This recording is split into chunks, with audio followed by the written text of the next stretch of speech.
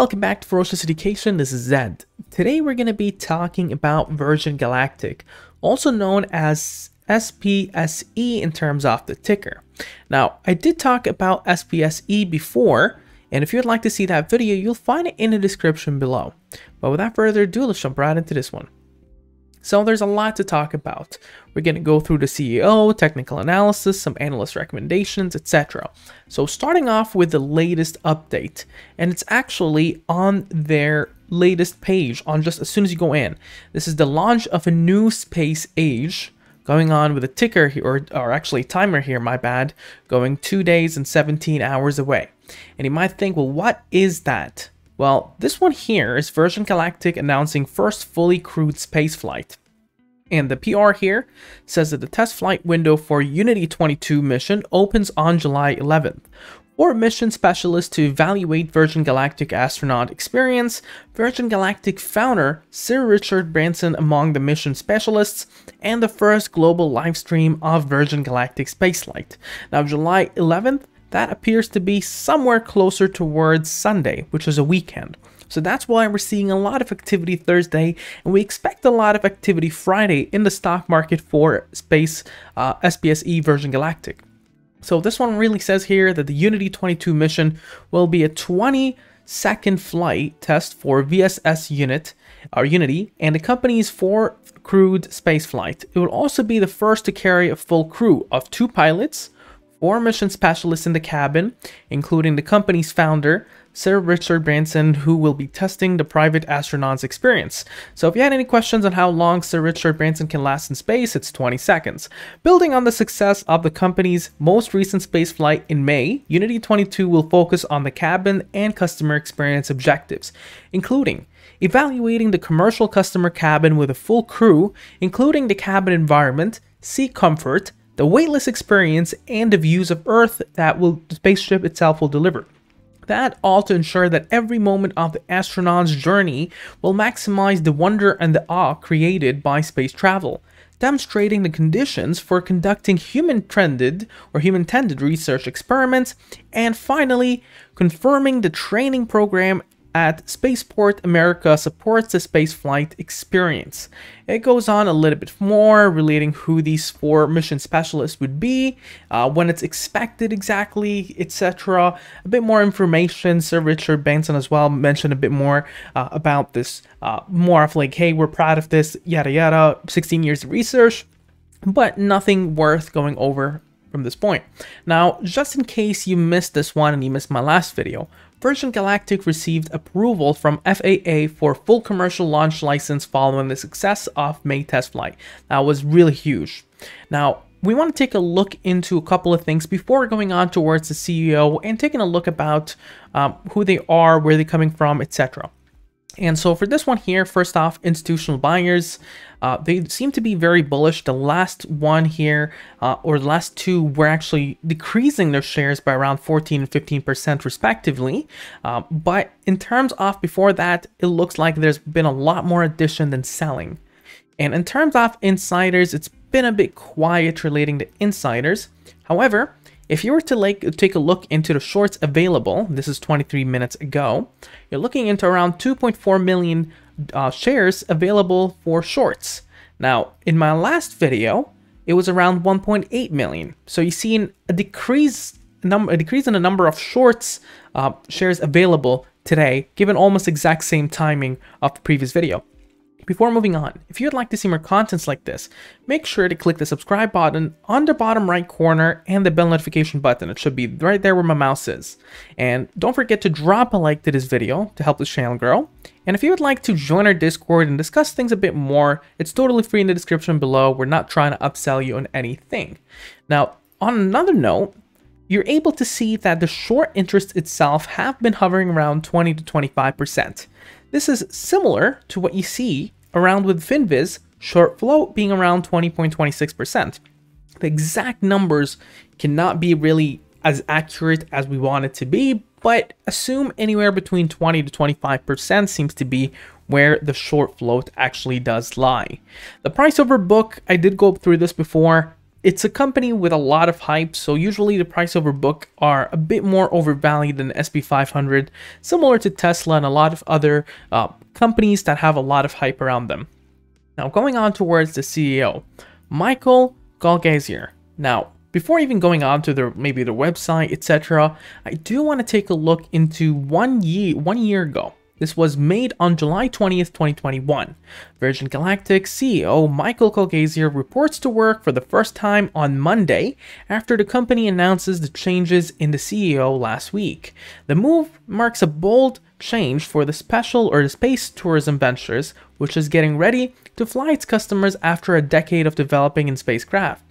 But Galgazier's introduction, as well as hints of Virgin Galactic's leadership that it's months away from beginning commercial services, has always effectively been a round of applause by the company's stock. And this person here, this executive, mentioned the following: taking on the role of CEO of Virgin Galactic at this point in the company's growth strategy is perfectly suited to my background and experience, he told investors. I made one observation early on in this process.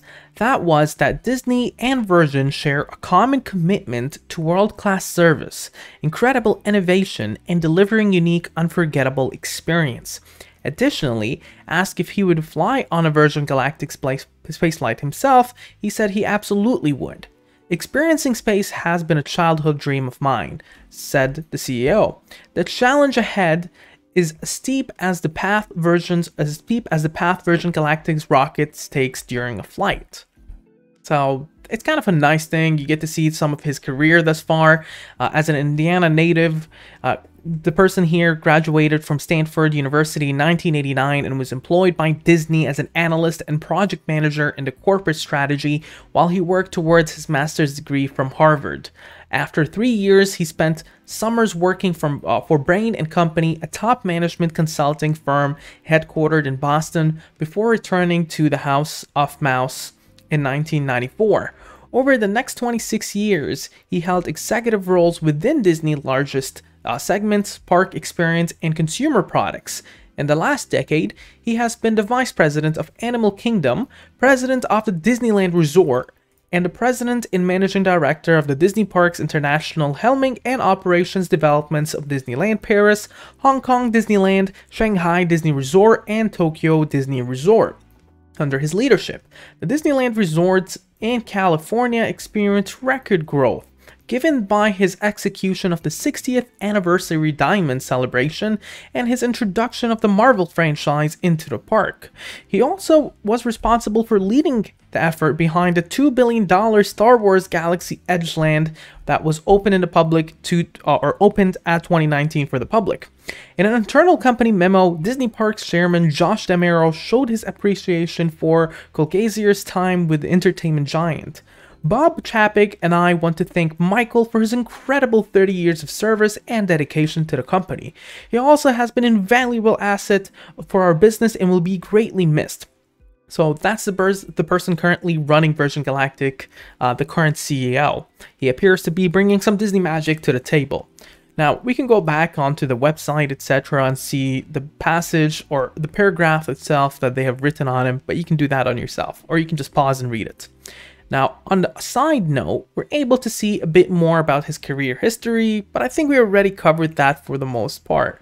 Now, you get to see in terms of tenure, it shows February 2021. That's because previously he was CEO. Currently, he's a CEO/president, but he held it from a year ago. So this year is his first year anniversary as the CEO with Virgin Galactic, or just with Virgin Galactic in general. So hopefully we get to see better on that, and let's move on towards technical analysis. Now, from a technical analysis point of view, there's a lot of things that are very interesting. For instance, a golden star, which is very bullish, was seen on the 1st of July, or golden cross, whatever you want to call it. The 10 SMA is above the 30 MA, which is very, very bullish. And within the two, there's something called a trading action zone, where most positive reversals occur, as you get to see here. Now, the current level is between 47.45 and 39.43, so the current price point is above that anyway. And in terms of the 80X, it's really close to 50, but it's been there for a while, so I'm not really going to give it much of day, but above 50, be careful of reversals. Willing percent R is very similar to the relative strength index, also known as RSI. The willing percent R is neither overbought or oversold, a bit closer to the overbought section, but still not in that level. So we're going to cut some slack there. On the MACD, you get to see that it attempted a negative reversal on the 7th of July and then reversed so quickly with a really nice bullish kicker towards the bullish side. So currently, this is a positive reversal that really kicked in at the best time it could actually do. Now, in terms of momentum, extremely bullish at 1526. Stochastic fast and stochastic slow both are actually pinpointing upwards, showing a very, very bullish action, and another leg up is very possible from here. The Bollinger Bands, which is basically momentum average volume bands, expects this one to trade at 55.03 on the top and 29.20 in the bottom. Volumes haven't been as strong as they were on the 25th of June, and so it is currently running on slower volume.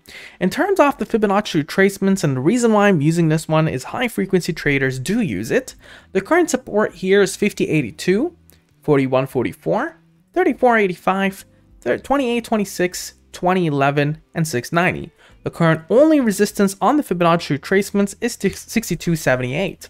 Now, if you were to take a look into price line actions, this one has to break a very strong resistance at 52.19, and then following that 54.66, and then finally at 57.48, and then going on to 59.60, and then to $63. The current level of support that you can find, it's a very strong one sitting closer to the 50.16. Be careful if it drops below there. Another one is 49.27. Another one is sitting at 46.54. Another very crucial one at 42.57. And then one below it, 39.04. And then below there, 34.19. Below there, the next support would be somewhere around 27.84. And then next on 27, or my bad, I'd already done that, 24.48. I can go lower and lower all the way to 690, but hopefully it's not going to go to that direction. Now, a quick thing towards analyst recommendations, and you get to see in terms of analyst ratings, the current average price target is around 34.64, which is around 32% downside. Currently, it has 4 buy, 6 holds, and 1 sells. The most recent price target was actually reiterated with a price target of around $51, which would be closer to where it is right now anyway. And this one here, the success rate of this person is 57% with an average yearly return of 13%. The one from 3 days ago was actually a downgrade to a price target of $36 with hold, although this person's success rate is around 82% with an average return of 23% a year.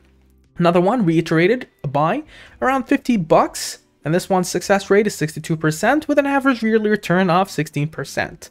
Downgraded another one 3 days ago around a price target of $45 with a rating of hold. This person's success rate is 65% with an average return of 13%. And the last one I'm going over today is another downgrade 9 days ago. This is the only person that gave it a sell. This person's success rate is 55%, although average return on 69 recommendation made 0% on average return yearly.